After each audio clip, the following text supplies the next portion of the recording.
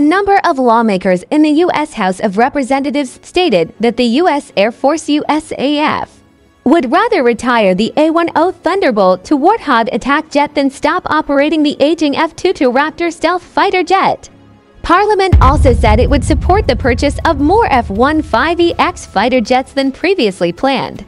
The proposed fiscal year 2025 National Defense Authorization Act NDAA, currently being considered by the House Armed Services Committee, would allow the USAF to reduce 56 A-10 Warthog attack jets.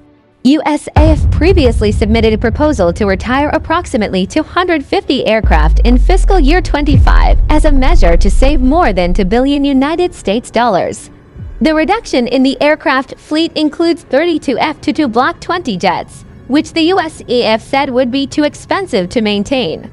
The USAF also plans to stop purchasing Boeing-built F-15EXs after FY25, limiting the entire Eagle to program to 98 units. This number means 6 units less than the total of 104 units planned. However, the NDAA discussed by the committee would overturn both decisions. The fiscal year 23 NDAA would reject the USAF's proposal to retire Block 20 F-22s by 2027. A congressional official said Tuesday that the latest bill would keep the provision in place, thereby undoing a reduction in F-22 numbers, as reported by Defense News. A U.S. congressional staffer noted that lawmakers considered the F-22, despite its high costs associated with combat preparation, still relevant for future combat. They are still the best air superiority jets we have in the world today, the official said.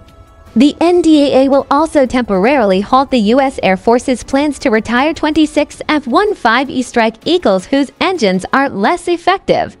The jets could only be retired 6 months after the Pentagon presented a study showing how many fighters the USAF needed to meet combat requirements. The official said the F-15E would be needed if a war against China occurs at the end of the decade. The retirement of other aircraft requested by the USAF includes 65 F-15C and F-15D Eagles and 11 F-16 Fighting Falcons to be approved in the NDAA, the official said. The USAF argues the A-10 attack aircraft would be too vulnerable in a fight against advanced adversaries and wants to retire its entire fleet by 2029.